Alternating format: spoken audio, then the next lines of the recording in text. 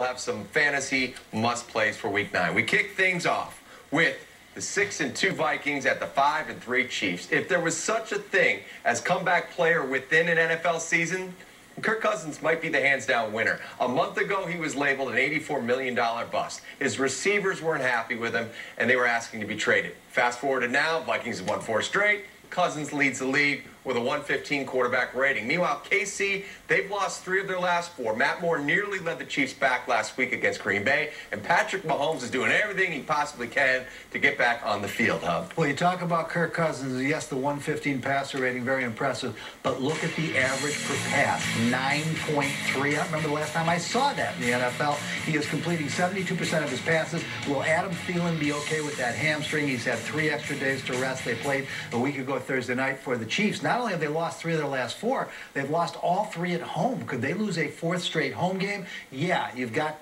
Patrick Mahomes practicing a little bit, but Matt Moore played very well last week against Green Bay. He's not the reason they lost. And so, Dave, do they push Mahomes too soon out of panic to try and avoid that 4th straight loss at home? Yeah, I mean, that was they had a chance to beat the Packers, you know, with Matt Moore, as you said. That was impressive. I think there'll be a playoff team, obviously, but the home field will probably lose down the road. Minnesota, though, you mentioned Cousins. I got to come back to him, you know, and it's not like he's playing great and he's throwing 50 passes a game, guys. You know, he's still throwing about the number that he was throwing early when he wasn't playing good. He threw 26 passes last week, right? And you see the completion percentage, but he's not taking sacks. He's not throwing interceptions. You combine that with the leading rusher.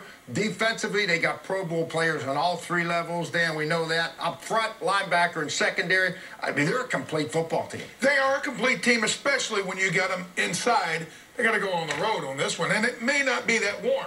The one thing about Patrick Mahomes, yeah, with Patrick Mahomes, Kansas City can beat the Vikings. Can they beat him without Patrick Mahomes? We're going to find out if he is not going to be ready to go. But Matt Moore, maybe comeback player of the year. Had a great night against the Packers, come up a little short. But the one thing is, now with Tyreek Hill back, Kelsey is going to be a bigger factor. Even if they go with Mahomes, they can go with the quick 3, 4, 5-step drops, get the ball out of his hands. And think about this. They win in this game. They go to Tennessee. They can win with more there. They come back home against the Chargers, win there. They go to 8-3 at the halfway point.